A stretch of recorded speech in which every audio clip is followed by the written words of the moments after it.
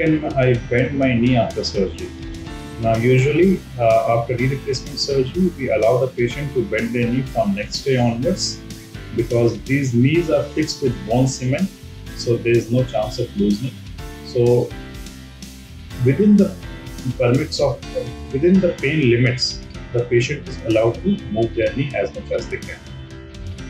After fractured leg surgery, I couldn't bend my knee. What can I do? Well, after fracture, when the fracture is fixed with either plate or any other implant, then there is naturally some damage to the soft tissues also.